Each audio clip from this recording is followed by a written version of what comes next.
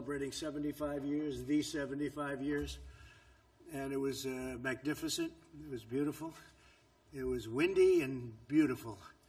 And we have a great country, and we're rebuilding our country. We had the greatest economy in the history of the world. No country had anywhere near us. And we had the best we've ever had, but we've had the best ever in the world.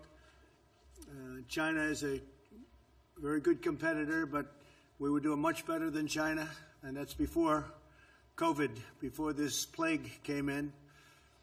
We were doing much, much better than anybody, best we've ever done, and we had to close it down. It was an artificial closing. We had to just close it down. Never happened. A thing like that never happened before. We did the right thing.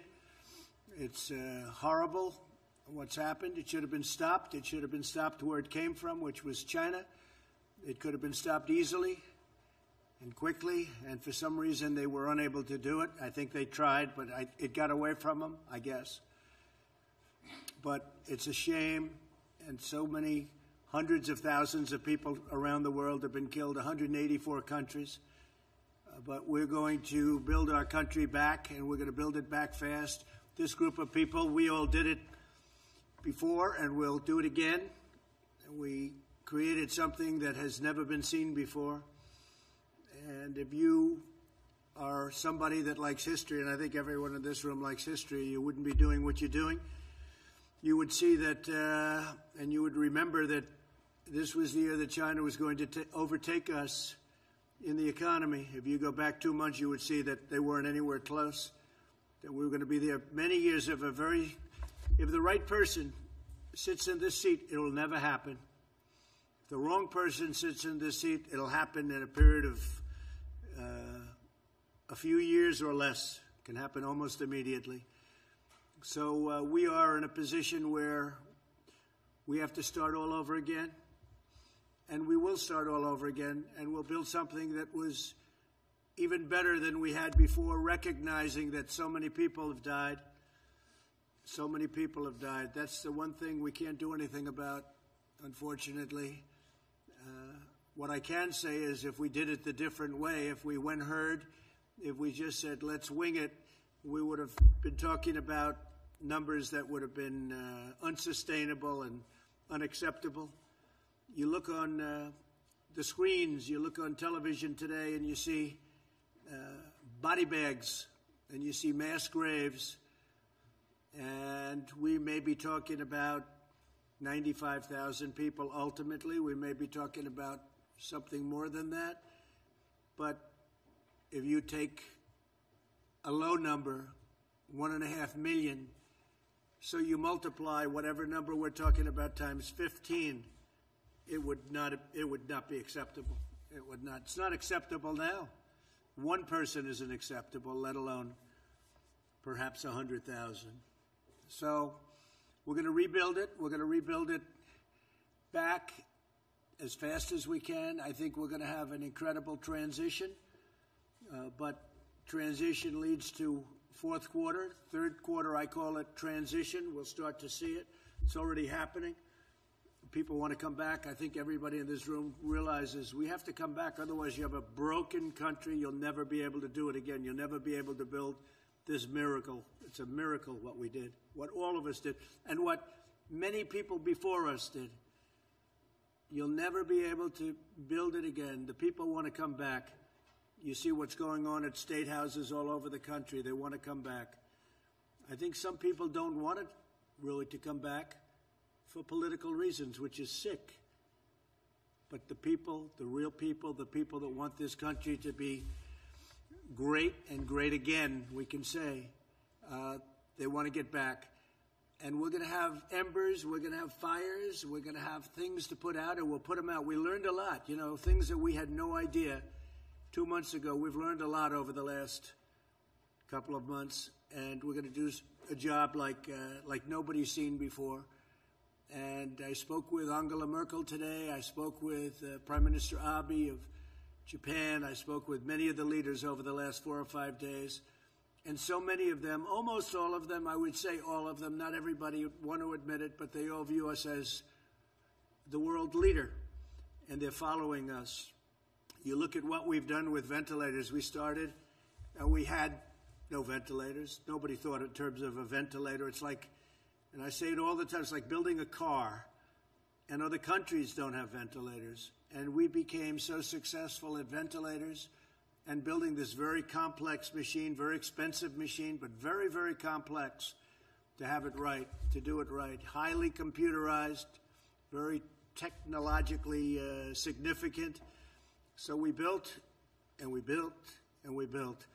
And they took other factories for totally other purposes, and now we have 9 factories that are throwing out ventilators at numbers that nobody can believe. It was really, there's not been anything like that since the Second World War, where we did the same thing with other types of product.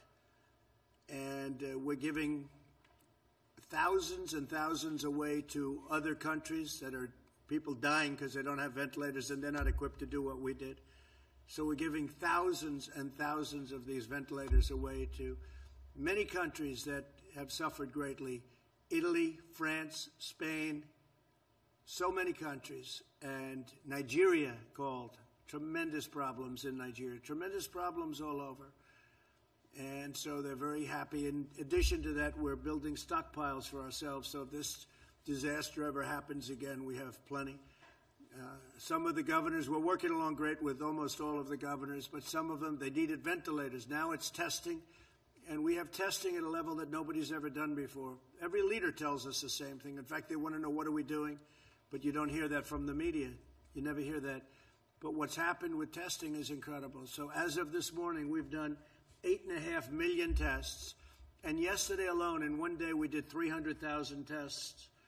And that's an incredible tribute. Now they have the test where it takes you 5 minutes. That was a test that didn't even exist. Everything had to go to a lab. It would be sent to the lab, so it takes a day, and then it takes another day. It takes you 3, 4, 5 days if they do a good job. Now you do a test, boom, and you have it in 5 minutes, and nobody ever thought a thing like that was even possible. That's the Abbott laboratories, but now we have other competitive tests even with that. So what we've done has been incredible. We're going to continue to do it. We're going into transition, and I call it transition to greatness. It's going to be transition to greatness because we're going to do something very fast, and we're going to have a phenomenal year next year. Third quarter transition, fourth quarter is going to be good. There's tremendous pent-up demand, and next year we're going to have a phenomenal year. And with that, I think maybe I'd like to go around the room, and you could introduce yourself and say a few words. And then after that, the media will leave, and we'll have some discussions among ourselves, okay? Please, why don't we start? I think I know this gentleman, huh? And by the way, Kevin has done some job. He should have had the job a long time before he had it. But that's okay. We have a great man, and he's going to be, hopefully, a great Speaker of the House. We got to get him there. If we get him there, and when I say hopefully we're going to win, because I have no doubt he'll be a great Speaker of the House. We don't have to hope about anything. He's done a fantastic job. Kevin? Well, Mr. President, I do want to say one thing. As you and the First Lady were out there honoring what transpired 75 years ago, that we had to end the tyranny of what Hitler was doing throughout Europe. We now battle something that is like a war. That this is a virus that came from a distant land that we did not invite. But just as we had to transform our country then and unite, that leadership you're providing is doing just that. As you talk about ventilators, gearing up, testing, more than 1.7 million in 1 week. The ingenuity of this country will solve this problem. And we will not just solve and get a vaccine for us, but for the rest of the world. I do want to thank you, coming from California. I know I have a blue state, I know I have a governor, but the way you've worked together, watching you send those Navy ships to New York and to California, build those hospitals in a time of need, I do want to thank you on behalf of everyone in California. Thank you very much. Great state. Thank you very much. Police? I think they'll turn it on. Thank you, Mr. President, for all of the support for New York State. This has been a true partnership, and the administration has stepped up, whether it's ventilators or building the Javits Center, which was tremendously important. My district in upstate New York, people are eager to get back to work safely. Our tourist businesses, our hotels have been devastated. So as we talk about this transition, making sure that we allow our small businesses to get back to work safely is so incredibly important. Also, our farmers. Thank you to Secretary Perdue for stepping up. We have dairy farmers in our district who are going through a crisis, but we know that you support the farmers, and we're appreciative of all of your work for New York. And I know you've worked effectively with Democrats and Republicans in New York State, so thank you. Thank you very much. And so for the farmers, you know, we gave $12 billion 2 years ago from China through tariffs because they were targeting our farmers. And then we gave $16 billion, and this year we're giving $19 billion to the farmers. And that's more money than they've ever even thought about. And it's keeping them in a position where, really a position of strength, but they deserve it, what they've gone through for 18, 19 years. This isn't a new phenomenon. This is for years they've been ripped off. So we're taking care of our farmers. Thank you very much, Elise. Thank you. Dan, please. Thank you, Mr. President. Thank you for having us here, and thank you for working every single day. You know, Speaker Pelosi would have the America believe that we can only show up to Congress to vote once every 3 weeks. Of course, that's not true. We could be working every single day, just like this administration is, and I appreciate what you've done. Appreciate working with us to protect our energy industry. You know, America is in real dire straits with oil prices the way they are. We're deeply worried about that in Texas, and your administration has been excellent to work with on that front. We understand how important energy independence is to our nation. Texas is reopening, and I think it can be a model for the rest of the country as we step out of a retreat and move to actually confront this virus head on and get people back to work. Well, it's interesting, Dan, because oil prices are now going up and gasoline prices are going down. That's like the best combination I've ever heard. So our millions of people in the energy business, I think, is going to be, you know, that's moving up. But you look at those gasoline prices, and they're really coming down. So I don't think I've ever seen a combination like that. It's going to be very good. A lot of good things happening in energy. Jared, you should say something, because you headed up our whole ventilator problem that this country had. The cupboard was bare when we took it over. People don't realize it. They don't want to say it. But the cupboard was bare, that we had nothing. And I could say that for the military, too. Dan would know that almost better than anybody, and the folks that are so much and so well-versed on military. But our military cupboard was bare also. We had obsolete equipment. We had old equipment, and now we have we've never been in a position like this. We have the best equipment in the world, all made in the United States. But, Jared, why don't you give a little talk on what we did with the ventilators and how that just became such an incredible story. And we're doing the same thing with testing, and we're pretty close to a point where we're equally as good. Go ahead. Yes, sir. On ventilators now, the good news is that every day the balance that we have in the stockpile that the country has continues to grow. Initially, it was very scary in that we had a lot of states requesting numbers that could not be supplied, and a lot of you were very helpful at getting the local hospitals in your districts to give the actual data to the federal government, because the president wanted to make sure that anybody in this country who needed a ventilator would get a ventilator. He saw what was happening in Italy, where people were dying in hospitals and not able to get the care they needed, and the president said, I don't want that to happen in America. Deploy every resource that we have, get all the intel we have, and let's do our best to try to make it work. And we were able to make it work thanks to your leadership. And then what we were also able to do is use the Defense Production Act at the president's urging, and we were able to contract 11 different ventilator companies. Last year, America made about 30,000 ventilators. This year, we'll make about 150,000 in a 4-month period. And so we're in a place right now where we're doing well. A lot of our allies, the countries that are friendly with America, are starting to get ventilators from us, and we have more than enough to take care of all the American citizens. So it's been a great success story. And on testing, the numbers continue to grow. We have all the supplies that we need to do it. We've now educated all the governors. We have over 5,000 testing machines in the city. We've had the commercial sector through the public-private partnerships that the president had us lead. Those have now identified over 5,000 machines. We've done DPA on swabs, so we're making a ton of swabs. We have reagents. We have transport media. We've been working with all the governors to help them with the National Guard on how to better collect samples. And so we're seeing those numbers starting to really rise. And when you look at the number that America's done relative to any other country, we're 2 to 3 times the next number. So on an absolute basis, the job that you've led on that has been absolutely tremendous, and that's giving the tools to America to start opening up these counties and allowing Americans to get back to work. Thank you, Jared. You've done a great job. Someday people are going to appreciate it. They say, oh, he's a relation. Well, he's a relation. If he wasn't a good relation, I'd get him out of here so fast. Sometimes we have a problem, Louis. I say, get Jared on it. Great job, Jared. Thank you. Smart guy. So here's another smart guy. So Devin, I thought about Devin more over the last couple of days than anybody else, because this guy would come in and he'd tell people what was going on, and nobody believed it because it was not believable. It wasn't true that they would be doing a takeover of a presidency illegally, and all of the illegality that was going on. And he was the first one, our superstar Jim, and all of us will admit this guy was just, he wouldn't stop. Devin Nunes, he wouldn't stop. He saw it before anybody, and you deserve a medal. You deserve the equivalent of Pulitzer Prizes. They ought to take the Pulitzer Prize away from all of these phony journalists that got a Pulitzer Prize, and they were wrong. They were wrong on everything, and now they've been proven wrong. I saw where Clapper, not a smart guy. How do you have not a smart person heading up intelligence? How does that work, right? You have a man who is not smart, and he heads up intelligence, and that's possibly what happened. They ran away with it, but he knew what was going on, and I'd watch him on television. He'd say the worst things. And now I know why Shifty Schiff, dishonest, corrupt politician, why this guy didn't want these papers exposed. Because all these people said under oath, where they go to jail if they lie, they were totally, no, I didn't see any collusion with Russia. I saw nothing. No, I said, but he was on television before and after saying there was massive collusion, like Putin was my best friend. We had no calls to Russia. We had no calls from Russia for years.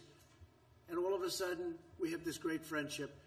And by the way, getting along with Russia is a great thing. Getting along with Putin and Russia is a great thing. And stuff like this makes it impossible. And that leads to very bad things, very bad things. But I have to say that Devin was incredible. He understood it. He understood that it was a hoax before anybody else knew what was happening. And then I have to say the people in this room took over and did a hell of a job with you, right? They had guts. They had guts like nobody's ever seen before. I want to thank you on behalf of our country, and I'd like to have you say a few words. Well, thank you, Mr. President. And it's unfortunate what you had to live through for the last 4 years. Yeah. From your campaign to your presidency, and I appreciate your kind words, and for all the folks in here who worked so hard getting to the bottom of the Russia hoax situation. Let me just talk a little bit about the situation our country's in now. I know you're well aware. We've had 6-7 weeks here of keeping people inside their homes. We've learned a lot about this virus. There's still a lot more we need to learn. We need to learn what our friends over in Asia were doing at the time that this virus was taking off, and the issues with the World Health Organization. And I believe with your new pick, with John Ratcliffe, member of the House Intelligence Committee, member from Texas, he's going to do a great job getting to the bottom of this, and I think leading the intelligence agencies through what have been some pretty dark times over the last few years. And I think we should say Rick Grinnell has done a great job, too. In fact, John Ratcliffe called up 2 days ago. He said, I'm really looking forward to this, but I don't know if I can top the guy we have in there right now. And he's going to do a phenomenal job, but Rick Grinnell has been incredible. Before that, we had an empty seat. But Rick Grinnell, what he's done, even Louis would admit that. And I saw Rick yesterday walking in with thousands of pages of paper into the Justice Department. We didn't see that before, did we, Louis? Huh? Rick Grinnell did a great job, and John is going to be phenomenal. Please. Well, Mr. President, what we expect and the American people expect is transparency from our law enforcement agencies, and I think we're well on our way to getting that. I want to also thank you for bringing us back here to show the American people that we can be here and do our work. The Democrats are cowering at home right now, and it makes no sense because we've learned so much. I can understand for the first few weeks, but we're learning. We have ventilators. We're learning new ways how to treat this virus.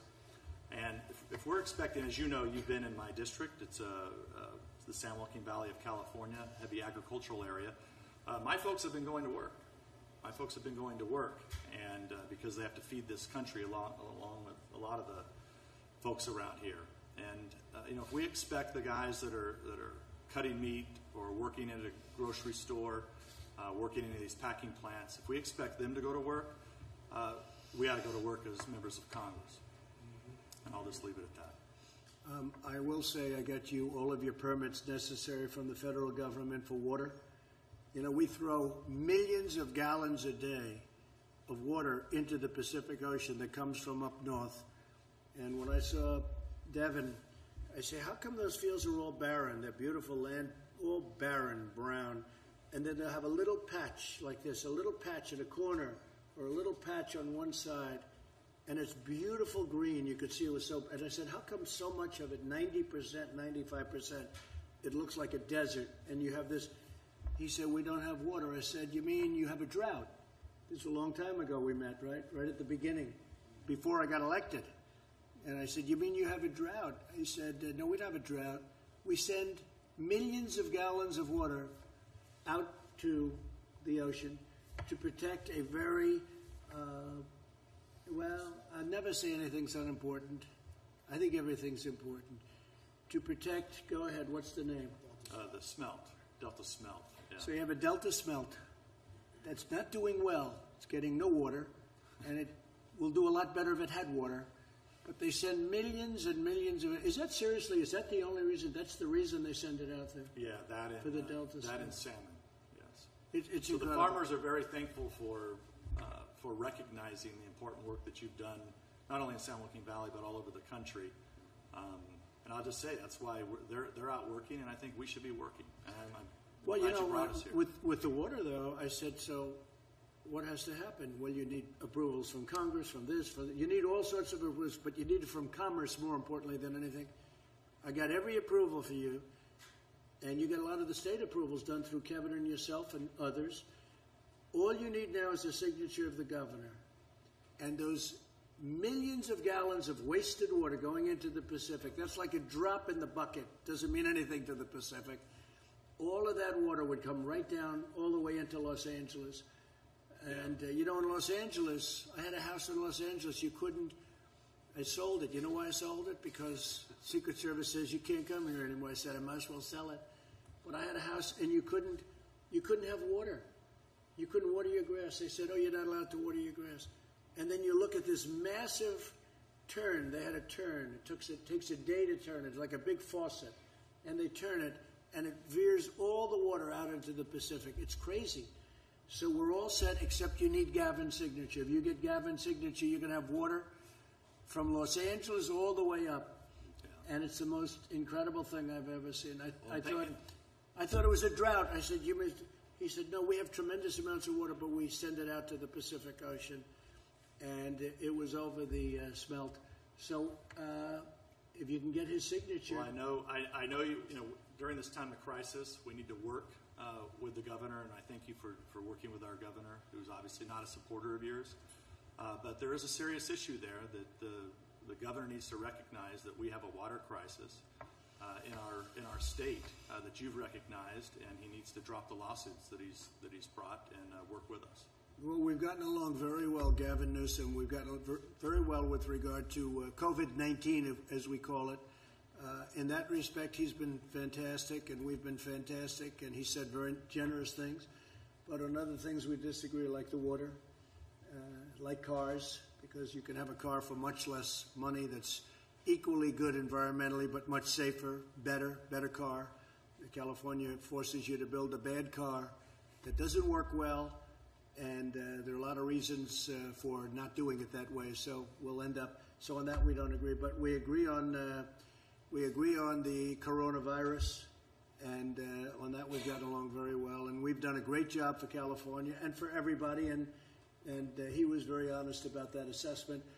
It would be great if you could get the water, but you're all set. Okay, you're all set. Just I say that to Kevin too. Get his signature, and you're going to have so many. All those thousands of acres are going to be opened up, and they'll have plenty of water for Los Angeles too. So they won't have to ration. They're going to ration the water in California. It's the most incredible thing I've ever seen, and yet they're sending millions of gallons out. So thank you very much. But thank you thank you very much for the job you've done. Appreciate it. Thank you, sir. Please. Ted Budd, North Carolina. Yes. I want to thank you for having me here. I also want to thank my colleagues from the House. There is no vote today. There's nothing we're voting on. The Speaker Pelosi, has not brought us in to do anything meaningful, but we're here to lead by example and to say that we're ready to work. So we need something meaningful to help those back home. In North Carolina, we're very grateful for all the work that you've done here. And again, Secretary Mnuchin, I want to thank you as well for all that you've done. The PPP and the work that you've done for Main Street has helped keep these businesses intact so that we can have this quick recovery. We're ready for Q3. We're ready to get going. In North Carolina, we're ready to rebuild. Great job. Thank you. Thank you, Mr. President. Guy Reckenthaler from Pennsylvania. I just want to thank you and the administration for holding China accountable. I think for way too long, no one's held China accountable. And the fact that we're looking into the World Health Organization and how they really worked hand in glove with the Chinese Communist Party to cover this virus up in the early days is absolutely shameful. So thank you for bringing attention to that. In Pennsylvania, we're having a really hard time because the governor has had such draconian shutdown measures. We're now #1 in unemployment claims, but we're only #5 in terms of population. Instead of protecting the most vulnerable in nursing homes, where you had 65% of the deaths, if not more, in Pennsylvania, he just had a draconian measure, one-size-fits-all approach that lacked any kind of nuance, and it's destroying our economy while at the same time leaving the most vulnerable exposed to this virus. So thanks for calling out the governors that are going too far with this and calling for America and Congress to go back to work. So what the Democrats are doing in Pennsylvania is a disgrace. Okay? It's a disgrace. Thank you very much. Thank you. Mr. President, Mark Green from Tennessee. Great to see you again. Thanks, Mark. Thanks for your leadership. This COVID-19 thing has been unprecedented. It's a challenge to both the world and the United States, our country. A challenge made worse by China and the delays in information to us, the deception. I mean, China lied and people died. And as an infantry officer, an ER physician, former business CEO, I know that when a leader is caught in an ambush, that leader has to make split-second decisions with the information that they have. Mr. President, I'm proud of the decisions that you have made. Decisions like banning travel from China, which these guys all laughed at and criticized. But it saved American lives. Sir, you saved American lives with those decisions. And we in Tennessee, we thank you for that. We're opened up for business. We're going to the restaurants and business is running again. We're ready to lead, and we appreciate your phased plan. We're implementing it in Tennessee. Just thank you for your leadership, sir. I really appreciate it, and your governor is doing a great job. And you're right, though. We banned people from China coming in, and they said, oh, but you did allow people. Yeah, they were American citizens, and they were allowed in under very, very strict rules and regulations and quarantines and everything else. But we banned people, and a number of our leading doctors said that saved hundreds of thousands of lives, and that was in January. And I remember being in a room with, I think, 21 people, and I was the only one that wanted to do that. Nobody else wanted to do it. They thought it was crazy. It had never been done before. Nothing like that had ever been done before. And now you watch them, the Democrats and the media, say, oh, I should have done it sooner. Nobody even thought about it. And a month later, you'd see Nancy Pelosi and other people talking about this disease is just nothing, it's going to spread over. And she wanted to go, and she was actually late in February. She was in Chinatown in San Francisco celebrating because this disease is going to be nothing. So I understand that. I mean, she felt that, and I can understand it. But for them to say much earlier, I actually banned Chinese from coming in, China from coming into our country. It's just such a political disgrace that they're able to get away. It's just like Shifty Schiff making the statement today to try and save face when we have him cold on the papers, on the documents, and in about 19 different ways.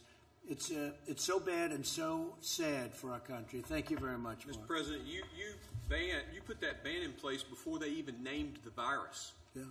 You saved Americans' lives. Thank you. Thank you very much. I appreciate it. Thank you, Mr. President. Kelly Armstrong from North Dakota.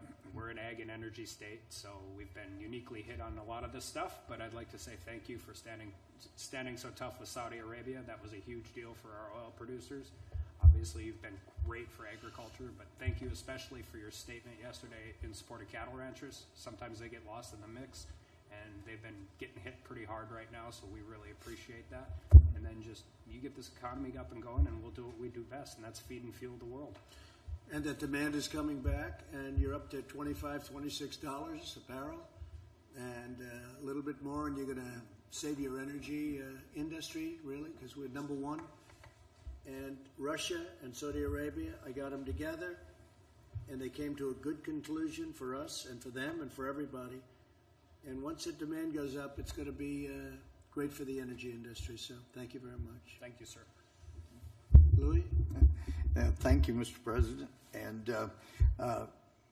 echoing the thanks, if you had lost that election in 2016, we would never have been energy independent. And it's been great for Texas. It's been great for America.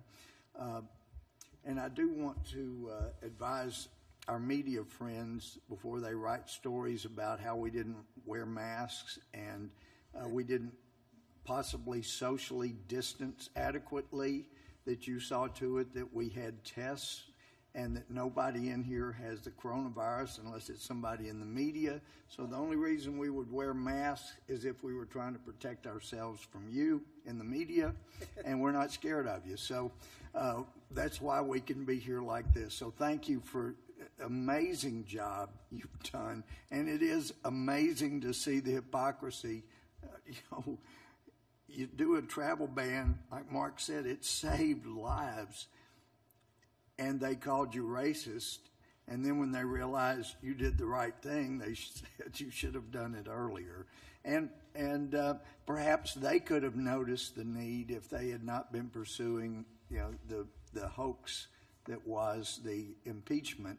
And I know the Speaker has appointed this new committee to investigate your handling of the coronavirus, and I've suggested they ought to name that committee the Committee of Oligarchs to Unelect the President, or coup for short.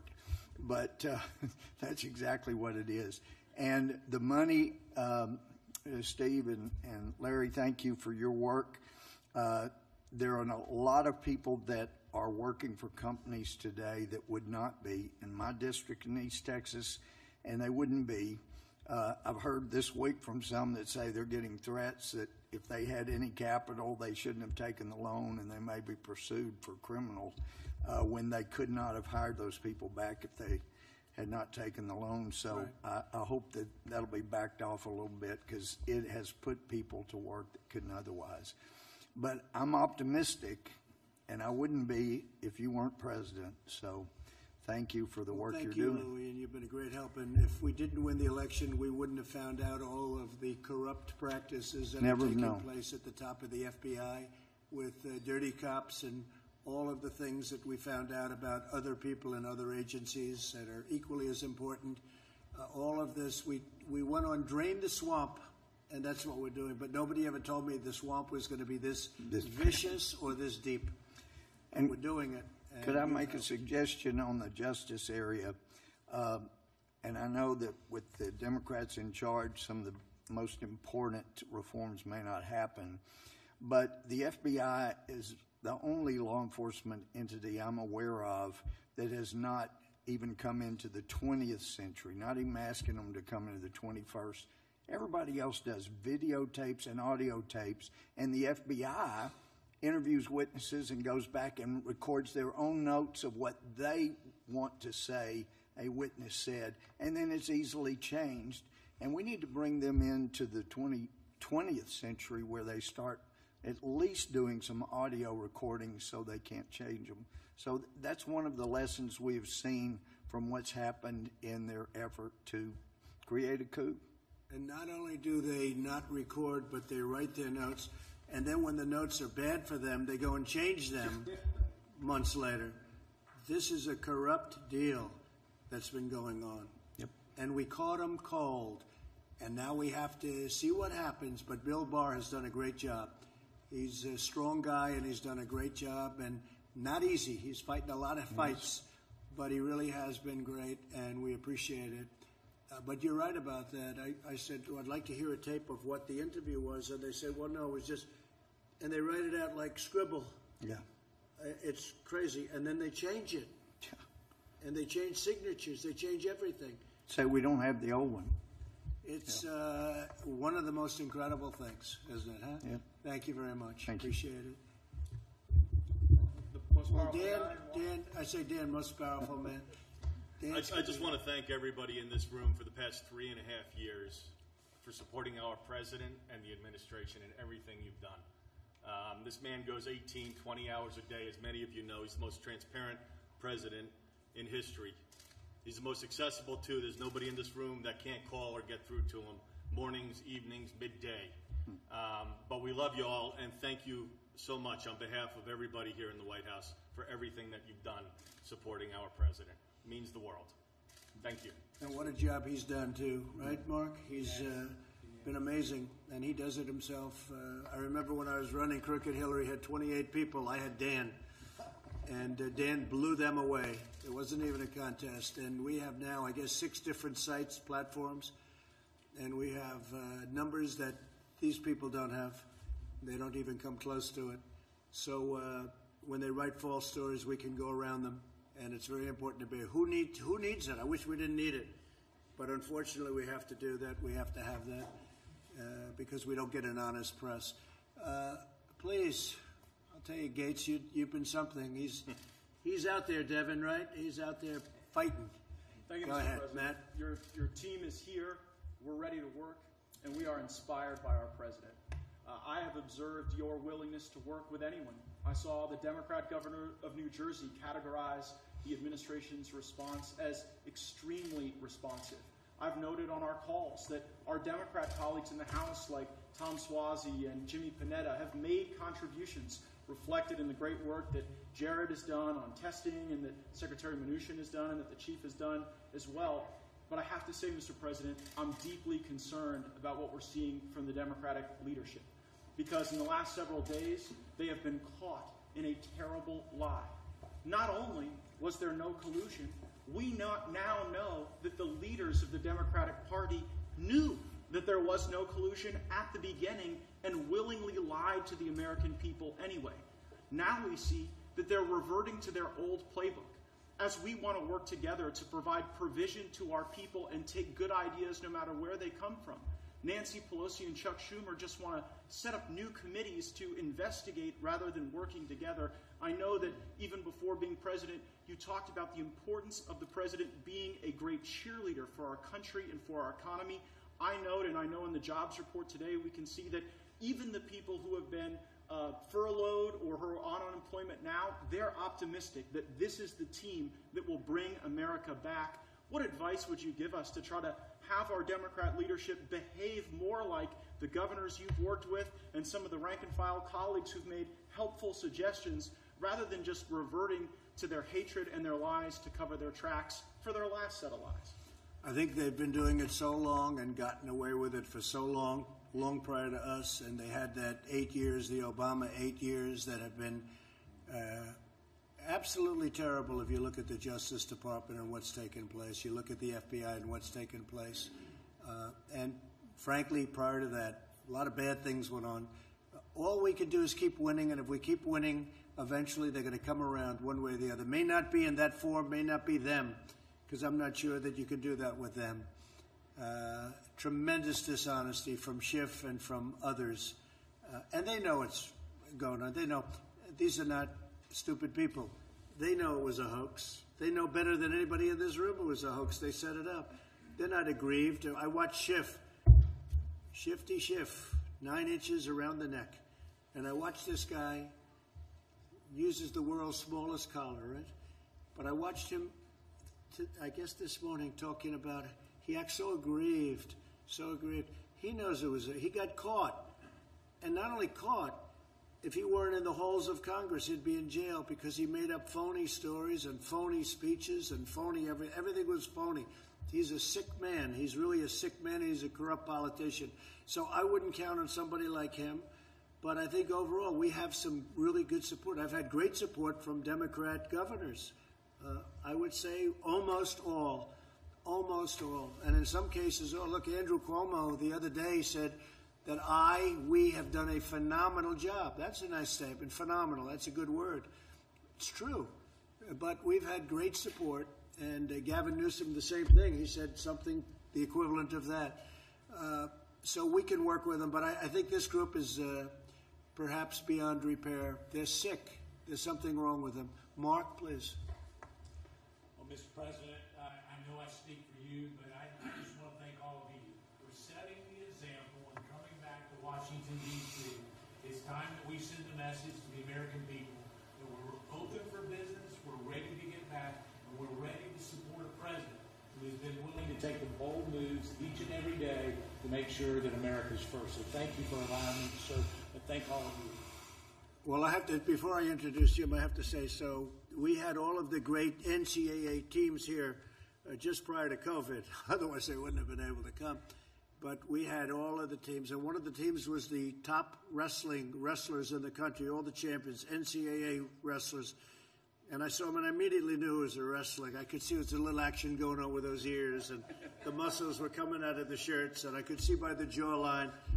And I walked up with Jim Jordan, and they didn't give a damn about the president. They said, that's Jim Jordan. You don't know what a great wrestler, NCAA champion and a great wrestler. And they saw him, those wrestlers saw this guy, and they said, sorry, President, I got to say hello to him first, right? So Jim Jordan, and he's a champ. He's a winner. He knows how to win. Thank you, Mr. President. The exact same time that we learned what we did about General Flynn, the exact same time we learned that there was absolutely no basis for the entire Mueller-Russia investigation that the FBI did, that very time, Nancy Pelosi sets up a select committee to come after you again. And so we just need to understand, guys, that they're never going to stop. But in spite of that relentless attack we've seen from them, Mr. President, we appreciate your leadership. We appreciate your entire team's leadership, getting things done for the American people. And I think, as Dan said, I appreciate your work ethic. I know how hard you work for the American people. I mean, I know how hard Meadows works. He used to return my calls all the time. Now I know he's working 15 hours, 18 hours a day, and you're working even more. So thank you for doing all. The people in the 4th District of Ohio appreciate it. The people around the country appreciate it. And we just need to keep it up, and we'll have the Great American Comeback happening real soon. Great. And you're right, Jim. I looked at this. I didn't even know anything about it. I see she's setting up an oversight committee, and I'm getting called by other countries saying what a great job we're doing. Could we have some help, sir, with testing? Your tests are better than our tests. They're the best tests in the world. We have the best tests in the world. We're the most tests in the world. Could we get ventilators? Is there any way our people are dying? Could we get ventilators? Everything. And they set up an oversight committee about the job we're doing. When she, a month later, was in Chinatown dancing, as I said, it's a disgrace. But what's even more of a disgrace is take a look at the people in the committee. They're the greatest Trump haters in history. Maxine Waters, every one of them is people that were screaming impeach before I even announced running. Now, I kid when I say that because they'll say that's not true, but pretty close. Pretty close. You know, if I say that, they'll say that's not true. They don't understand sarcasm in the press. But I will say, you look at some of the people in that committee, everyone is a total kill, and it's a disgrace. It's a disgrace that they could do a thing like that. And here we go again. Here we go again. But we beat them, and we've been beating them for a long time, and they cannot accept it. They cannot accept it. That's why it's interesting. I can work with the governors, and we're doing it really well. And they're saying great things about me and the job we're all doing. But you can't work with these people. I think they're stone cold crazy. Anyway, thank you, Jim, very much. Thank you, Mr. President. Kevin, how about a little recap as to how you think we're going to do in that next year coming up? Sure. Thank you very much, sir, and thank you. I'm humbled that you invited me back to pitch in this crisis, and honored to be here again with you. I think it's fitting that the members of Congress, thank you for coming back, that you would be meeting and working to make the economy better precisely today, which was about the worst job support ever. And that was something that we've been telling people was going to happen because you took the step to save lives. to slow the economy down. But there was a silver lining in the report today, ladies and gentlemen, that was really interesting to us, and the President and I talked about last night in the Oval, that almost everybody who accounted for the increase in unemployment in the report today said they expect to go back to work within 6 months. And now if that happens, then what will have happened is something historic, that we would have experienced the biggest shock in the history of the world, just about, I mean, short of perhaps World War, and recovered quickly. And I think that if we did that, sir, it's going to be because the economy was so strong in January that people have been able to withstand this, and because the policies that you all worked together to adopt built the bridge to the other shore. Thank you, sir. And at the same time, we would have saved millions of lives, because ultimately that's what we did this for. But I heard that statement from you and some others yesterday that almost everybody expects to be back to work shortly. That's very unusual. Usually when you have something like this, they never expect to get a job again. So that's a great thing. Thank you. Good point. Thank you very much, Kevin. Mr. President. Thank you, Lee. House Republicans are here in Washington, D.C. to work. We want to deliver for the American people, and we're honored to be here today, and hopefully the Speaker calls us back into session at the beginning of next week. We'll see. We should have been here this week. The Senate was here in Washington, D.C., but... What is she doing, and where is she? What's going on? You know, I actually think that she's just trying to consolidate more power in her own gavel. She likes the feeling of that gavel in her hand. She knows that the grip is being loosened, and come January of 2021, she's going to have to hand it over to Kevin McCarthy.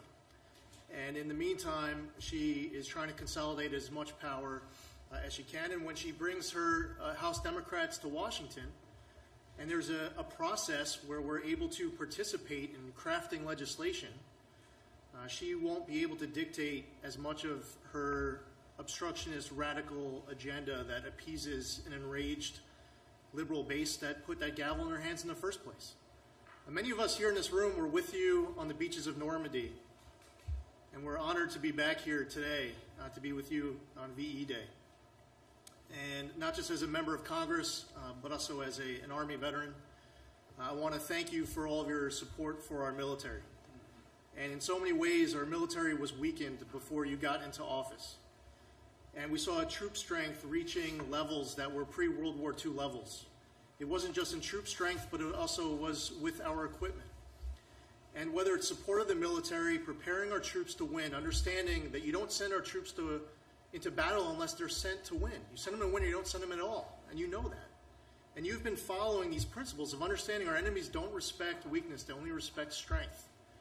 And as someone who's still in the Army Reserves, and knowing right now that we have men and women abroad, they can feel when they go to sleep at night, and their parents can feel good when they go to sleep at night, knowing that you have their back. And our greatest generation that fought for our freedoms and liberties 75 years ago, they fought for that flag and our Constitution and made this conversation today possible. I saw them when they were with you in Normandy. Those veterans calling out to you from that backdrop like they were 18 or 19 years old again. They just wanted a moment to share with their president, just to get a thumbs up back. They were little kids, even though they saved the world. And I want to thank you not just for setting up our military for success, but taking care of our veterans. Because when they come home, they should be treated with the love, dignity, respect they deserve on behalf of a very grateful nation. As a New Yorker, I want to say thank you for what was a phenomenal effort to deliver for us during this coronavirus outbreak. Between Suffolk and Nassau County, we had well over, as of right now, over 70,000 positive cases of coronavirus. Between the Comfort, the Javits Center, field hospitals, Army medics, when New York State asked you for public testing, immediately approved. They asked for private lab testing, immediately approved. They asked for semi-automated testing, immediately approved. I remember getting on the phone with Mark Meadows. We needed ventilators. The 4,000 ventilators show up within 48 hours. I remember getting on the phone late, it was 10, 11 o'clock at night on a Saturday with Jared.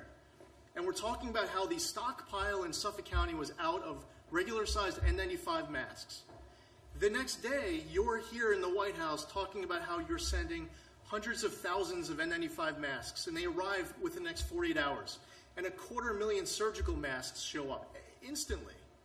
I get on the phone just a couple weeks ago with the Secretary of Treasury about the municipal liquidity facility that was set up to talk about how there's a need out there for a county like mine, not quite 2 million. We have a population of about 1.48 million. We didn't qualify for the municipal liquidity facility.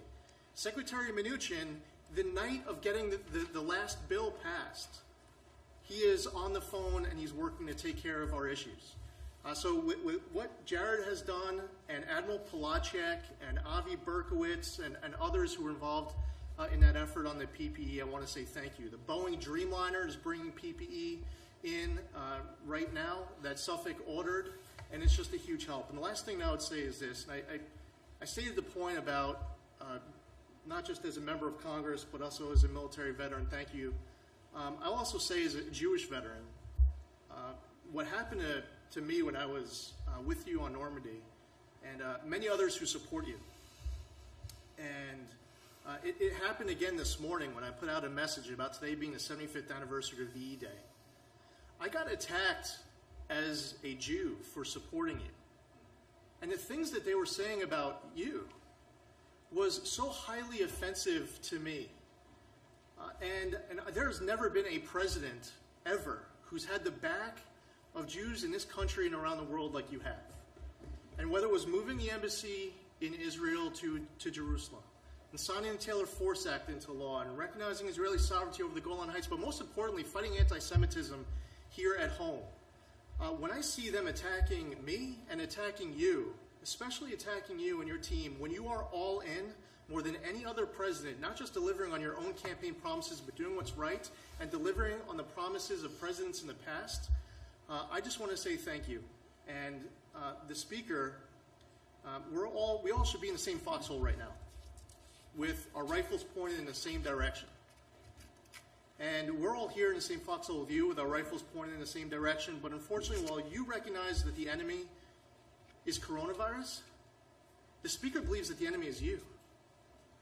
And I believe that's really important for the Speaker to look around this room right now of people who serve in the House of Representatives who want to work today or in Washington today, that she needs to get her conference back here to fight for the American public as hard as we do. And I thank you for your leadership on all accounts and delivering for New York in what truly was a phenomenal way. Thank you, Lee, very much. Appreciate it. Thank you, Mr. President. Warren Davidson from Ohio. Definitely an honor to be included on this task force and be here really to work with you to help this transition to greatness. You've had great messages. It's resonated with the whole country, but definitely with the people of Ohio. We love you. Look forward to you coming back. And, I think the example that you set when you talked about the governors leading the way, because the states really have had different experiences and different approaches to dealing with this virus, but also a legacy of dealing with problems in a different way. And you see the legacy costs in states like Illinois, where 58% of their budget goes to pensions, and states like Ohio, where we have a rainy day fund and we reformed our pensions and have been responsible with our spending. That approach is important. It was important in the way that that Attorney General Barr has recognized in terms of defending civil liberties. Every single one of us wants to protect public health, and we're all anxious to grow our economy and get it back. But we all swore that same oath I swore in the Army to support and defend our Constitution against all enemies, foreign and domestic. So we take that very seriously, and the civil liberties that have been infringed upon, the sense of freedom and the sense of identity as Americans that's under attack in this era. Having the Department of Justice say we are going to defend freedom and lead that example is a big deal. And as we confront all these ideas on how to deal with safety, it's important to remember that even the Patriot Act expansion, it was just temporary. It was supposed to expire. And a lot of those same sense of urgency that came in after 9/11 led to the expansion of the FISA and the Patriot Act and the way it was abused against many people and very publicly against you was really just to keep us safe and just for now. But we still haven't really been able to reform FISA. We still have a chance to do that. but the temptation is always, but just to keep us safe. And some of the ideas with privacy, just to keep us safe at the CDC, tracing and quarantining and tracking everybody, it could be just as dangerous. So I think it's good to safeguard against that. And then I think the last thing is we're talking about VE Day. And the last time the planet had this much debt was after World War II, after the United States. So the Fed has been tremendous in trying to provide stability in the face of governments largely closing our economy. So we did owe it to people to try to provide the stability that we did. But most people realize that you can't print an entire year of GDP. So we do have to be cautious about unsettling the monetary system. It's worked great for us since Bretton Woods. We have been the world's reserve currency, and we wouldn't want to give that up by being foolish with the amount of printing we're doing, because it's not being lent. There's no lender. We're not really borrowing it. We're printing it. And that's undermining the value, the full faith and credit of the United States. We have lots of countries doing that around the world, and the dollar still is the strong one.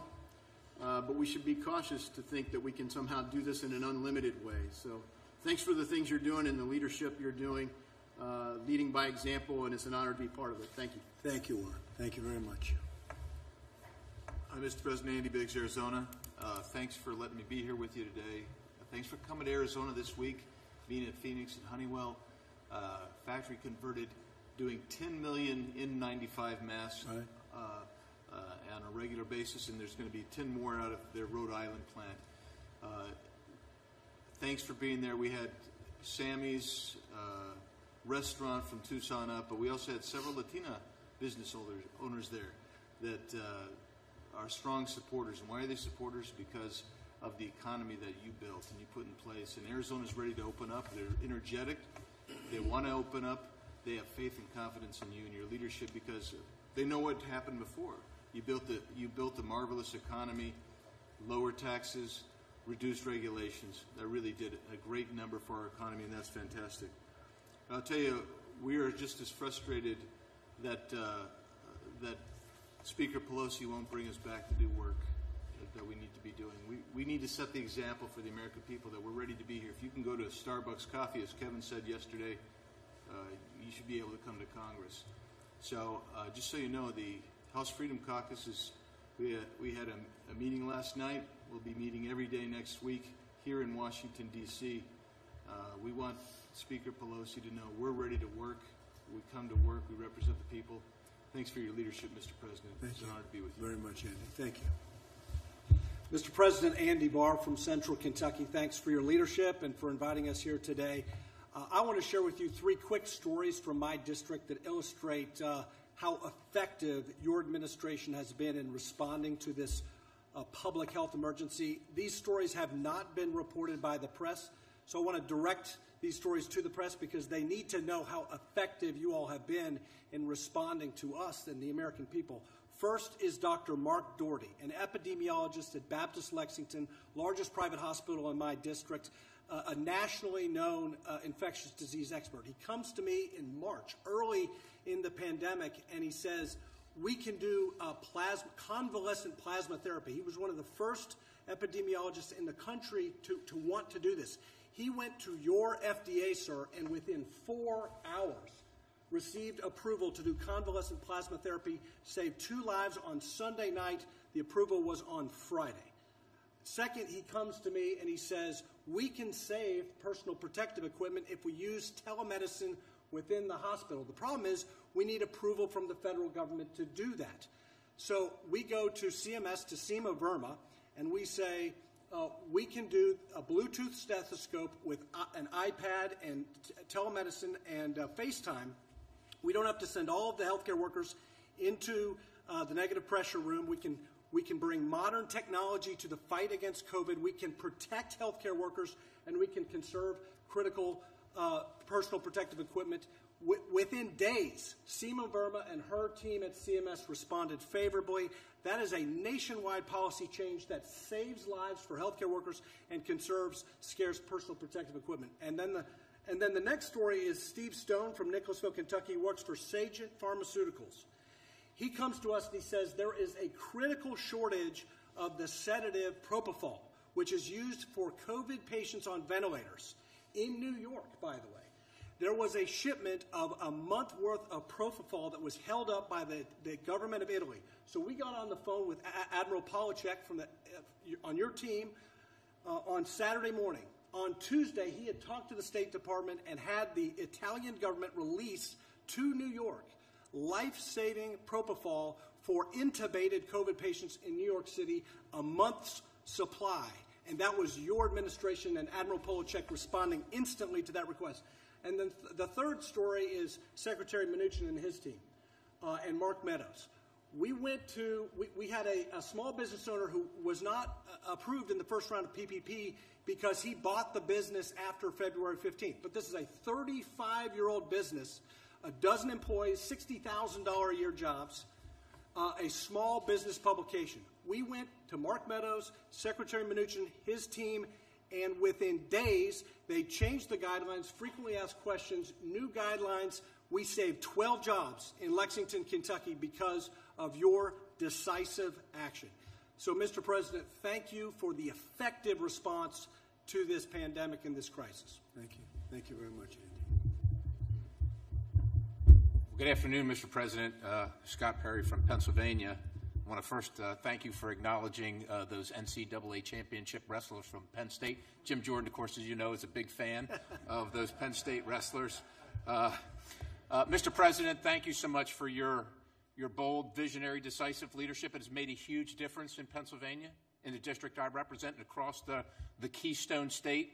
The PPP, in particular, saved countless jobs. It has been a lifeline for the small businesses across the country, across our state, and of course running it through the local banks, getting government out of it, letting the banks, our local community banks handle that has been it's because that's who people know. They have a relationship, and the bankers, of course, know them. And so that's worked really well. But I will tell you, in the transition to greatness, what I don't think we did envision is the same bold vision and leadership that you've had in some of our state governors. And right now, just last night, our governor announced that we in Pennsylvania are going to stay locked down until June 4th. Mr. President, our businesses are dying. And I don't know what, we shouldn't have to make this choice. We're Americans, and we can do two things at one time. You have proven you can do many things at one time and be effective.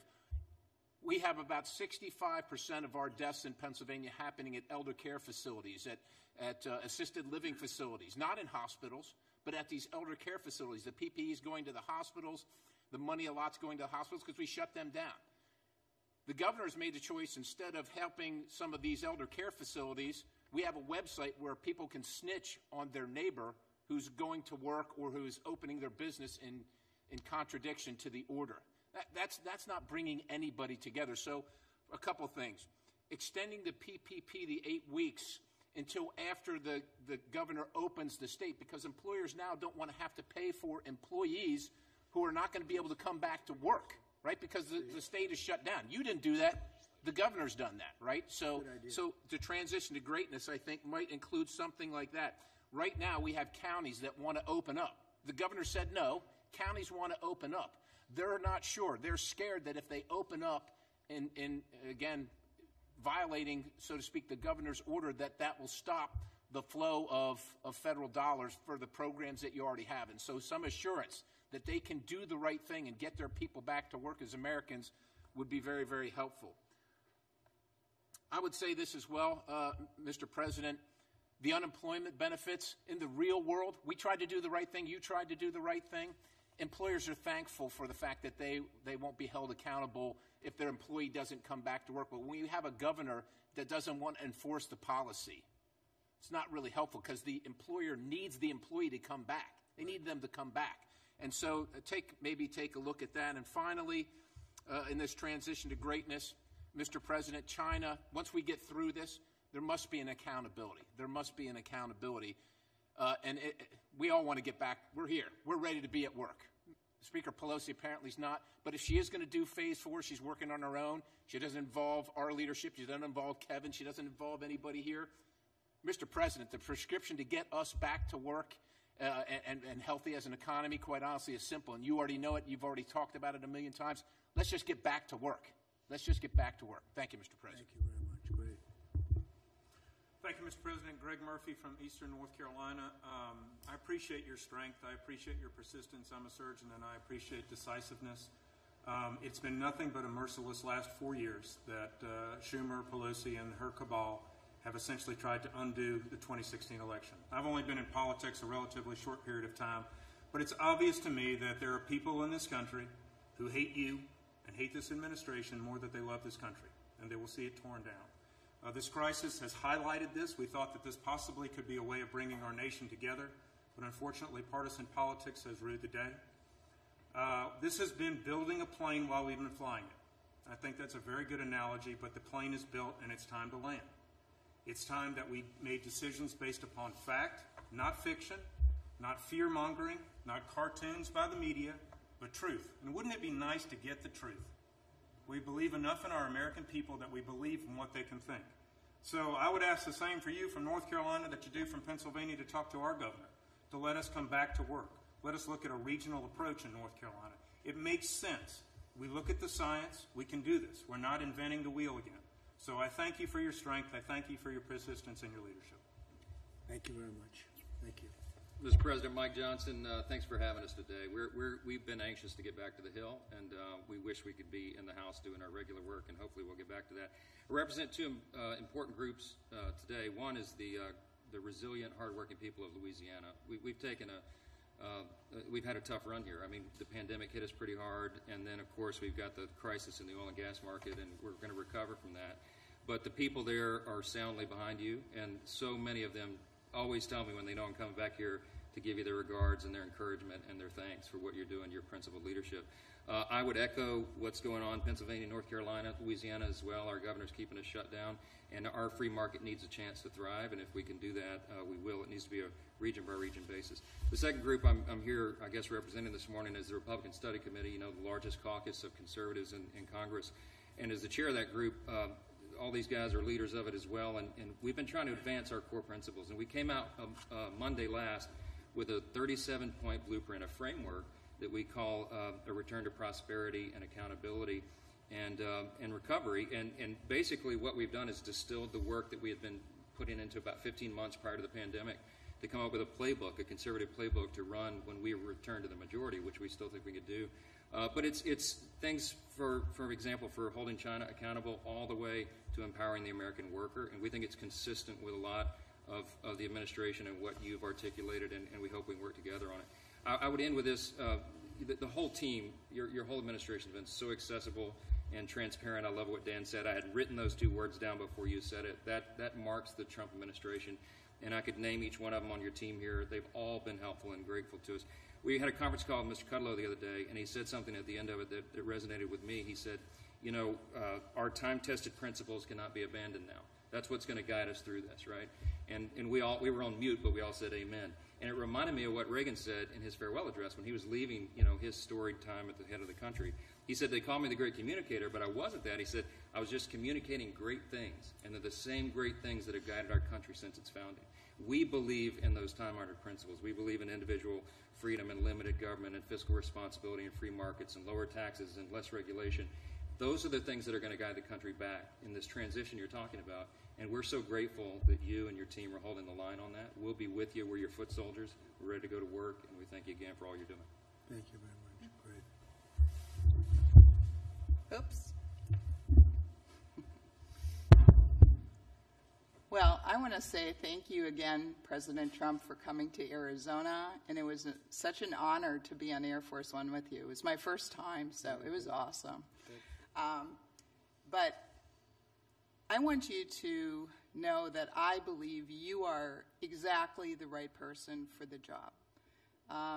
Despite all of the Democrats, the top Obama people, maybe President Obama himself, since we found out yesterday, trying to take you out, despite all of that, you led our nation into the greatest economy in the world, and I am totally convinced that you will do it again. And so please don't let all the critics get you down. I know a lot of people are just Trump haters and they say mean things, But there are so many people out there, so many people in Arizona, throughout the nation, that absolutely think you're doing a great job. So please keep it up. Thank you. We appreciate you. Thank you very much. Thank you. Beautiful. Thank you. All right. Thank you, sir, and thanks to everybody here. Some wonderful words, and we appreciate your strong efforts and support. We have a lot more to do. I just want to connect a dot or two. Kevin was talking, Kevin Hassett, my friend and colleague, when we were in the Oval last night talking about these are temporary job losses, probably 3/4 of them, if not more. If you had told me that I would go on the air on a day when we lost 20 million jobs and the stock market would go up 400 points, that would have been very interesting. I've been around a while. I thought I'd seen it all, but this is a new wrinkle. I don't want to repeat this experiment, but I'm just saying. And I do think it's because it's temporary. And I do also think the stock market bottomed in March 23rd. I know it fluctuates and so forth, but I think that a lot of the things that Stephen has negotiated, we've heard about the PPP extending it and so forth, I think that's one reason why these are temporary losses and why the market is shrugging them off. And I do want to reiterate, it is very possible that we will get a lot of these jobs back fast. It's very possible, as private surveys and even the CBO, we will have a 20% increase in growth in the second half of this year, as you say, sir, as a transition. And then finally, I want to say that, and I appreciate your comments very much, sir, if we stay to the principles that worked the first 3 years, I mean, through January and February of this year, the economy was growing at 3.1% at an annual rate before the virus hit. Low taxes, rollback of regulations, energy independence, good, fair, reciprocal trade deals, the building blocks of a blue-collar boom, of a middle-class wage boom, middle-class wages and less, and a small business boom, which is the heart of the Republican Party. There's no reason. You did it once, and if we stay with those principles and do it again, and next year, 2021, can be absolutely a spectacular year. So I really believe that, and I would just say it is my honor to be part of this, sir. Thank you very much, Larry. Thank you, Mr. President. I want to thank everybody around the table. I've had the opportunity to speak to almost all of you and all of your ideas. As others have said, it's the President's economic policies that led us to great success. I have the utmost confidence. We have the greatest scientists, the greatest medical people. There will be a vaccine. We will kill this virus. And the policies that you've put in place recently are protecting American workers and American business as we go through this difficult time. So thank you, Mr. President. Thank you, Steve. I appreciate it very much, and you've done a great job. So we're looking at the transition to greatness, and I think it's starting right now. It's really what it is. It's a great term. It just came out at this meeting. True. It came out by accident. It was a statement, and it came out, and you can't get a better one. We can go to Madison Avenue and get the greatest geniuses in the world to come up with the slogan, but that's the slogan we're going to use, transition to greatness, and it's starting right now. And I appreciate everybody we called. We said, can you be here? They hopped in a plane. Is that right, Mark? They hopped in a plane. Not one person turned you down. This was just a quickly set up meeting because the Republicans want to be here. And the Democrats have to come back and they have to get it going. And they're asking for things that they didn't ask for up front, but it's what they wanted. And they want things, and we're happy with what's gone on. We got what we needed, but at the same time, we want to do what's right for the country. So we'll see what they're looking for, and we're in a position for first time in a little while. You would never put yourself in that position, but we wouldn't agree to what they wanted, and it got sort of delayed, and now they need things, and we can sit back and we're going to watch, and we'll do what's right for the country. But so it's the transition to greatness. That's where we are. That's where it's starting right now, and I appreciate everybody for being here, and we're going to have a little meeting after the media goes. Do you have any questions? Yeah, Mr. John? President, can you bring us up to speed about a member of the Vice President's staff who has now tested positive for coronavirus? This is now the second staffer in the West Wing. Yeah, well, I don't know much about it. Does anybody want to talk about it? She's a wonderful young woman. Katie, she tested very good for a long period of time, and then all of a sudden today she tested positive. She hasn't come into contact with me. She spent some time with the Vice President. I believe, the press person, right? You'd say press person. So she tested positive out of the blue. This is why the whole concept of tests aren't necessarily great. The tests are perfect, but something can happen between a test where it's good and then something happens and all of a sudden she was tested very recently and tested negative. And then today, I guess, for some reason, she tested positive. So Mike knows about it, and Mike has done what he has to do. I think he is on an airplane going to some faraway place, but you'll be able to ask him later on. But they've taken all of the necessary precautions. I understand Mike has been tested, Vice President, and he tested negative. Mr. President, but if this can happen here at the White House, 2 people tested. It can happen anywhere. It can happen. So what, You see where it happens. Still confident going back to work then? No, because, well, then it would happen anyway, whether you did go back to work or whether you didn't go back to work. In fact, I saw a statistic come out of New York yesterday that was pretty strange, that most of the cases are coming from apartments and coming from homes. What was that all about? I think they said 66%. Did you see that? That was given by Governor Cuomo, that they're coming out of the home, right? So it can happen anywhere. It's a very elusive enemy, a vicious enemy, an elusive enemy, and I think more importantly than anything with this one, it's probably the most contagious enemy that anybody has seen. Mr. President? Yeah, please. Given 2 positive tests in the last 2 days, what precautions are you taking here at the White House to prevent the virus from spreading further, and are you worried that it's kind of already in the White House and might Well, be... I'm not worried. No, I'm not worried. But, look, I get things done. I don't worry about things. I do what I have to do. We've taken very strong precautions at the White House. But again, we're dealing with a invisible situation. Nobody knows. When I see that 66 in New York, 66%, where people stay home and that's where they're catching it at home, who would ever think a thing like that's possible? So all you can do is take precaution and do it the best you can. But Mike was tested today, and Mike was tested negative. So are you taking additional steps here at the White House in the latest? Yeah, we're taking very official steps. Mark, do you want to discuss that? We've already put in a few protocols that we're looking at, obviously, to make sure that the president and his immediate staff stay safe. But it's not just the president; it's all the workers that are here. Obviously, you're here on a daily basis.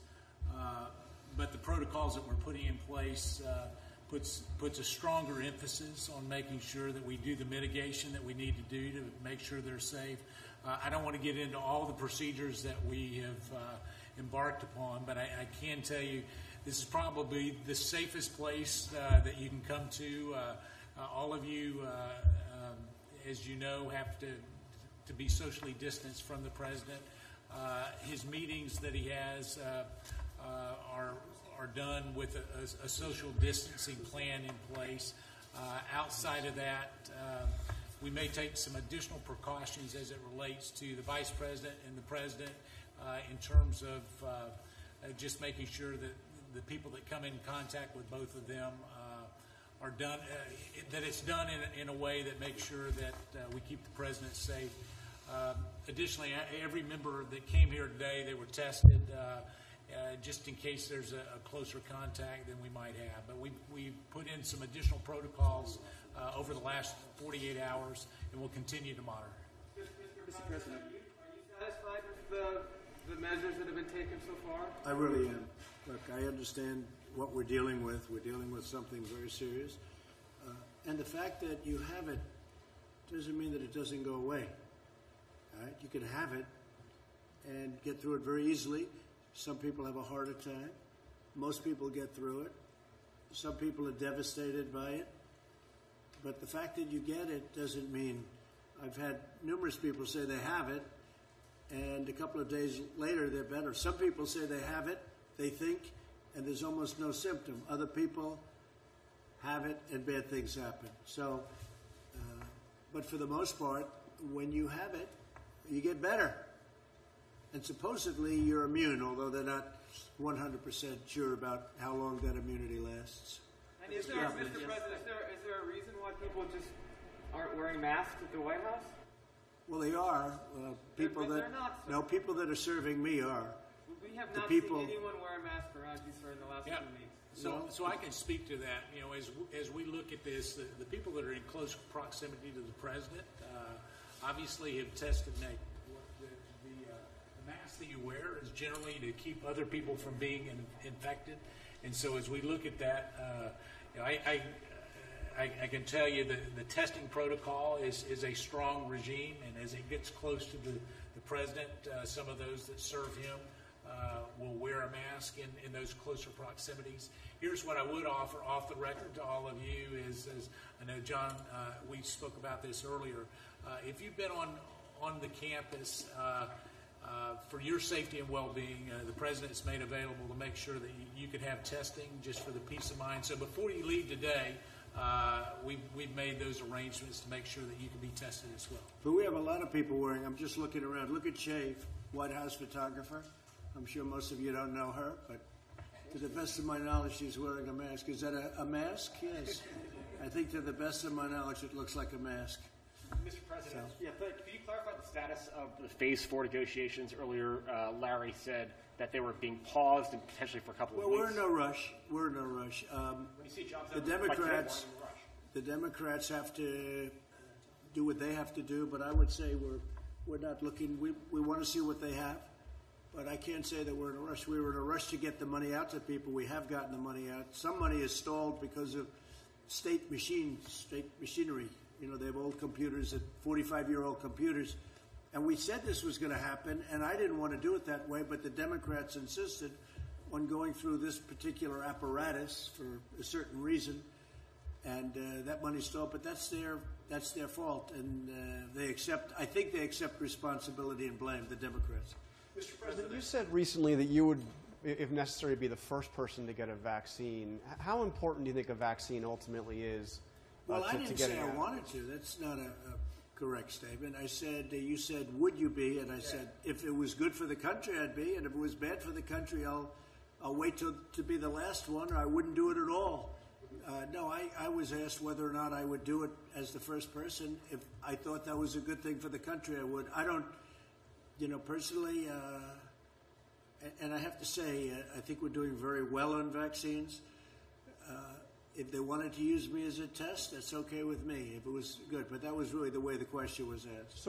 But how important do you believe a vaccine is to getting out of this? And what do you say to those that this growing anti-vaccine? Well, I feel about vaccines like I feel about tests. This is going to go away without a vaccine. It's going to go away, and we're not going to see it again. Hopefully, after a period of time, you may have some flare-ups, and I guess I would expect that sometime in the fall you'll have flare-ups, maybe. Maybe not, but according to what a lot of people say, you probably will. We'll be able to put them out.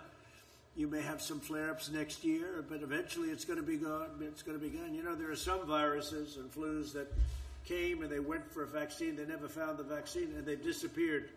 They've never shown up again. They die too, like everything else. They die too. And so whether we do or not, I think great progress is being made by Johnson & Johnson, by Oxford, and some others. NYU, I see, is very advanced. But if you don't get it, this is going to go away at some point. Mr. President, what evidence have you seen that this is going to go away without a vaccine? I just rely on what doctors say. They say it's going to go. That doesn't mean this year. It doesn't mean it's going to be gone, frankly, by the fall or after the fall. But eventually it's going to go away. The question is, will we need a vaccine? At some point, it will probably go away by itself. If we had a vaccine, that would be very helpful. Be very happy to have a vaccine. How often do you meet with Dr. Birx, Dr. Fauci, and the medical experts, or have you essentially just moved yourself on to the economic aspect? No, I listen to them. I have a lot of respect for them. Dr. Birx, Dr. Fauci, and we have some other people that are very good. Now, I listen to them very, very intently. But how often do you meet with them? Talk up, you have a mask on your face. How often do you meet with the medical staff and the medical experts? A lot. A lot. Mr. President, for the unemployment. Do you find the CDC protocols to be an impediment to opening up the country? Which protocols? The recommended guidelines that have been No, because I'm relying on the governors, and the governors are the ones that are doing that. And if I see something wrong, I'll clamp down on it very hard and very strongly. But I'm relying on 50 very talented governors. I don't think they are all talented, but many of them are very talented. Why are you not releasing those guidelines? They're released. They know what to do, and they know what they're doing.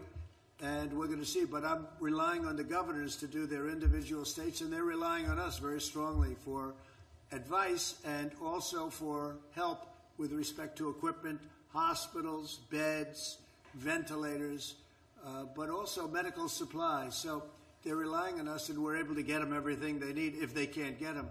Ideally, they can get it, but much of the things that we're getting and we've gotten for them, we're able to stockpile in their states. So we're sending it around. We're sending more than they need. So if this should happen again, they're going to be ready this time. And what happens, though, if the infections go spike once the government... You have to put out the fires. Then you're going to have to put out the fires, and the governor should be able to do that. Mr. President, you said the third quarter would be a transition and the fourth quarter would be good. Where do you expect to see the unemployment numbers at that time? Well, I think the unemployment numbers are going to go way up, and the statement that Kevin made is incredible. Everybody expects to have a job back very shortly. That's not a normal situation. You go into a bad economy, deep recession or worse, nobody expects to have a job ever again. Everybody expects, I saw that chart, almost everybody expects that they'll be working again. This was an artificial turning off of a tremendous economy. We did the right thing because we saved millions of lives, probably millions of lives. But this was just all of a sudden one day we had to turn it off. When we turn it back on, which we've just started doing, I think it's going to come back blazing. I think next year has a chance to be one of the best years economically we've ever had because there's tremendous pent-up demand. So if unemployment's at 14% now, perhaps going as high as 20%, where do you think that will be in the fourth? I think the number is going to be a great number. I'm not going to say exactly what. I can say over a period of time it's going to be where it was, maybe better. Can't get much better. We were at 3.5%, but it will be. I expect it to be where it was. The demand is going to be tremendous, and next year is going to be a tremendous year. Fourth quarter is going to be very good, maybe better than that.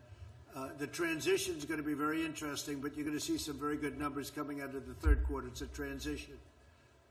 I call it the transition to greatness. We're going to have a great year next year. You'll see. We can get dug out by the third or fourth quarter of this year economically? Well, the third quarter, we're moving in that direction. Right? I would say it's starting right about now. We're going to start moving in that direction. But the third quarter will be, I think it's going to be very good. It's going to be a very good indicator, but it's going to be very good. But it is a transition quarter. The fourth quarter is going to be good. It could be maybe more than good, Kevin. And next year is going to be, I think it's going to be a really powerful year. Economically. Mr. President, Larry said this morning that he expects the May unemployment numbers to also be, problematic, to be very high. What are you and your administration, these lawmakers, what are you all doing? The May numbers, we haven't started coming out of it. And what are you all doing to provide relief to workers over the next? We're doing a lot. Look at all the money. We took $2 trillion and we're spending it all over because we want to have we're throwing money at it. And over the years, they've learned that's much better than not doing it. Look at 1928. In 1928, they raised interest rates and they raised taxes. How did that work out? Not too good. Not too good. But if you look at 1928, 1929, the first thing they did was raise taxes, and then they raised interest rates, and they choked everybody to death, and it took 15 years to recover, more than that. So we do it. We're doing it the right way. We have a lot of great students of finance. I'm one of them. And we're throwing money at it. And I'll tell you what, I've watched some people that and read some people that I would say would not have agreed with that, and I haven't seen anybody disagreeing with what we're doing. And in fact, they say what we're doing with the PPP, with all of the things that we're doing, is great. One thing we could do is a payroll tax cut. That seems to bother the Democrats. One thing with a payroll tax cut, though, it's over a little bit longer period of time. But a payroll tax cut is something that some people that are very smart, I'm one of those people that like it because I think it's really sustainable. I think it will sustain it. But that's one thing that a lot of people would like to see. Mr. President, you were with 7. Another thing they'd like to see is a capital gains tax cut, meaning no capital gains. Some Republicans are true, hardline Republicans around the table. Not all of them. Some people might say, Louis might say, forget it. But some people would say that a capital gains stoppage, cutting capital gains, getting rid of capital gains tax, they've said that for many years, would be a great thing. The true conservative Republicans around this table, of which there are about 7 solid, but I still like the other ones too. But they would say that's music to their ears, right? So we'll see. I would be in favor of that. Yeah. Mr. President, you were with 7 American heroes earlier today, these World War II veterans, all in their 90s. Did you consider wearing a mask when you were with them, given their... No, because I was very far away. I appreciate the question. I was very far away from them, as you know.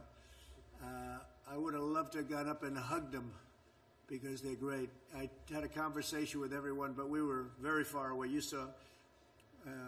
Plus, the wind was blowing so hard in such a direction that if the plague ever reached them, I'd be very surprised. It could have reached me, too. You didn't worry about me. You only worried about them, and that's okay because I think they're so pure it will never happen, all right? They've lived a great life. But, no, the wind was howling, and I didn't see anybody with masks. I don't know, maybe there were. But they were great. I had conversations with them, but I was standing, as you noticed, would you say I was quite far away? No, thank you, John. Mr. President. Appreciate that. Your book was very good, by the way. Thank you. It was better than I thought it would be. No, it was actually a very good book, but it was actually better about me than I thought it would be. So I appreciate it. You've known me for a long time. 26 years. This wasn't really in the schedule, right? I knew him long before I thought in terms of this, but we had one very good story, right? When we were interviewed at the hotel, and he took a lot of guff. They said, he's not running. Why you did this? Was before I announced. And I've been toying with it for a long time, but never did it, never decided. And he took a lot of guff. But he also got great ratings when he did that interview, so I don't know. But it turned out to be a very interesting interview. It was a good interview, sir. It was a good interview. Your book is very good. Congratulations. Thank you. How's it doing? Bestseller list. Bestseller. Bestseller, yeah. That's good. Like Congressman Crenshaw. That's good.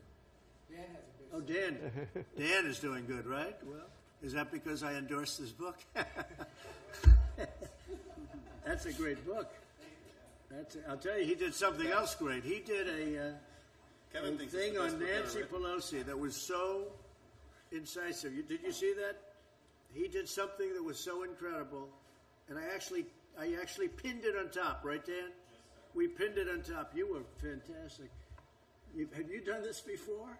Yeah, I make videos all the time. You should share them more. Well, that's true. I'll tell you. Great job, Dan. You're a great guy. He's a great guy. So, is that it? Are you guys all finished? Well, one more, Mr. President, if you don't go mind. ahead. What kind of a mask is that? It's a mask. It's a blue mask. It's like a catcher's helmet. What? That looks like a catcher's helmet. Go ahead. I used to play catcher, so it makes sense. The federal watchdog found that Rick Bright's removal from HHS was improper. They're blocking that move right now. Have you seen that report, and do you have any response to it? I don't know. To me, he looks like a disgruntled employee. I don't know who he is, but to me, he's a disgruntled employee. And if people are that unhappy, they shouldn't work. If you're unhappy with a company, you shouldn't work there. Go out, get something else. But to me, he's a disgruntled guy, and I hadn't heard great things about him either. Mr. President, about Lieutenant General Michael Flynn, he pleaded guilty twice and admitted before God that he had lied. How does that comport with your present position? Well, I'll just go, and these guys can give you a better answer than I could, most of them in this room. But I'll tell you what, number one, they played the son game. We're going to go after your son. And number one. And number two, the FBI guys, as I know it, and I found out, Devin, they didn't think he lied at all. They said he didn't lie. They didn't know what they were talking about. And Mueller's group, Mueller's gang, that didn't find that I did much, did they, after wasting 3 years? But Mueller's gang of culprits, they said he lied. But the FBI, in this case, said he didn't lie. What's the story in that, Devin? Well, you have to remember that this is a 30-some-year veteran of our military who headed the Defense Intelligence Agency. It would be preposterous to think that he was a Russian agent, and everybody in the press knew this. They had early versions of the dossier. They knew the Democrats were pushing the dossier, and the fact that someone would even ask this question about General Flynn, who was clearly, he was exonerated on January 4th before you were even sworn in to office. We know that from the FBI agents who were reviewing the case. I'm not even sure it was properly predicated to review General Flynn in the first place. You know, there's a lot of people in this town, in the swamp, that all of these people in the media know that work on behalf of foreign agents and aren't registered. And General Flynn, who's a 30-year war veteran, the way that he's been treated, the way his family's been treated, the way that he's lost his livelihood, he lost his house, and I think the American people owe him a debt of gratitude, and this government owes him and his family an apology.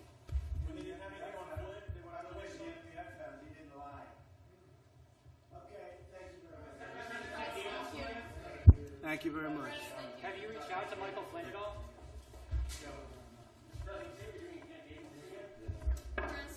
Thank you.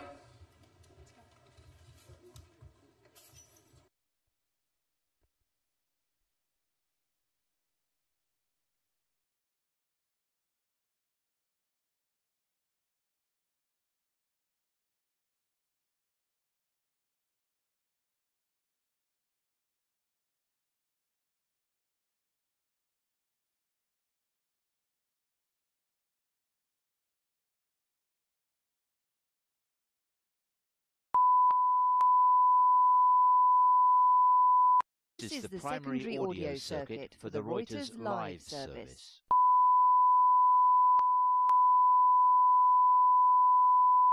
This is the primary audio circuit for the Reuters live service.